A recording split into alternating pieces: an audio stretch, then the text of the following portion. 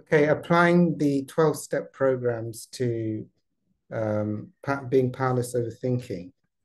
Okay, so the 12-step groups are very powerful. How would you apply the 12 steps? So in the 12 steps, they say, I'm powerless over alcohol. My life has become unmanageable and I need a higher power to restore me to sanity.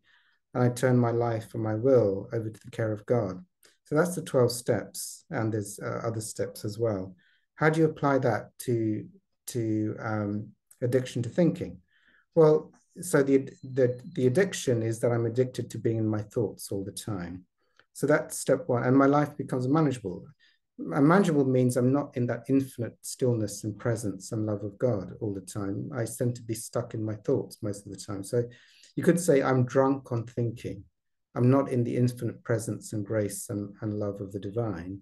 I'm just drunk on a TV addiction TV thoughts, like thought TV. I don't know what to call it. It's like I'm tuned into this radio channel of just numbing out from the present moment and just being in a stream of addictive thoughts. So I'm drunk in a way. I don't want to be in God's infinite light and stillness right now. I just want to be drunk on my thinking stream. So that's step one. So if you're in your thoughts in the day, like I say, I spent 13 hours and 50 minutes in my thoughts today, and I spent 3 minutes just being in infinite presence. So basically, I was drunk for most of the day, and I had 3 minutes of being sober, being out of thoughts and just in the stunning presence of and stillness of God. So that's step one. So if you're going to these addiction programs, it'd be like, well, I didn't have a sober today. I spent the whole day in my head. I wasn't even present to the infinite stillness. Or someone might come in and say, yeah, I had a whole day of being out of my thoughts and just this infinite silence and stillness and presence was there the whole day. I didn't touch thoughts. So that person would have a day of sobriety, and the other day would have relapsed and been drunk on thinking the whole day. So that's how step one would work in a 12-step group.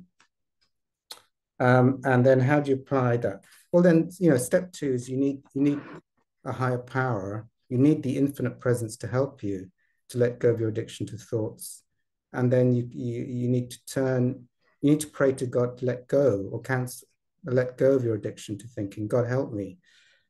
Aid me with your power to let go of being addicted to my thoughts. I pray for grace. I pray for willingness to be out of my addiction to thoughts. Give me grace. I pray for miracles around this. You set your intention. You have spiritual buddies around you that said, yeah, I had quite a lot of today out of my thoughts. So you feel inspired. You get your group of friends who are going to encourage you to be out of your thinking and are making progress. So you feel inspired to be out of thoughts.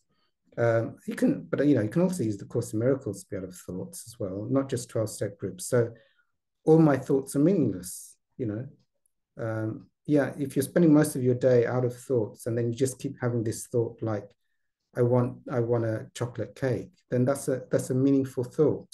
So you just got to say, my thought of chocolate cakes is meaningless. It's a totally meaningless thought. I cancel my addiction to my special thought of chocolate cakes. I'm an infinite being, subject only to what I hold in mind. Or I pray for a miracle to see my thought of chocolate cakes differently. I pray to God to let go of the specialness of my thought of chocolate cakes or image of chocolate cakes. So, so when there's no more special thoughts or meaningful thoughts, then you'll be in the stillness. You'll be in the infinite presence, because you can only have a thought if the thought has some kind of meaning or still kind of has some kind of addictive pull to it. So if you had no addictive thoughts, then you'd be free of the addiction. You can use the 12-step groups, it would work.